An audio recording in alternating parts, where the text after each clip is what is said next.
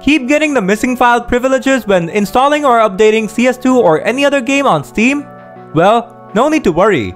In this video, I'll show how you can fix this issue on your computer. So without wasting any time, let's dive into the solutions. Solution 1. Run Steam as an administrator.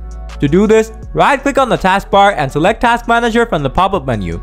Now, in the search bar here, type in Steam. Next, right-click on Steam 32-bit and select End Task from the context menu.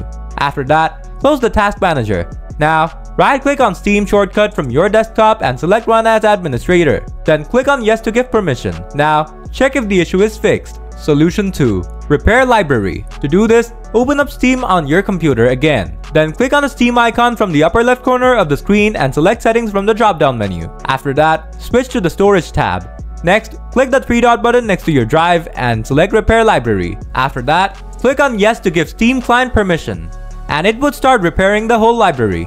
It may take a while, so sit tight. Once it's done, hit close and restart your PC. After your computer turns on, check if the issue is fixed. Solution 3. Verify and repair the game. To do this, first click on the system tray icon. Then right-click on Steam and select Exit Steam. Once it's done, open up the File Explorer. Then go to your C drive. After that, open up the Program Files x86 folder and then the Steam folder. Next, go to the User Data folder and then to the folder with the numbers. Now, from here, delete the 730 folder and close the window. Next, open up Steam. Then go to your library. After that, right-click on the game you are facing the issue and select Properties.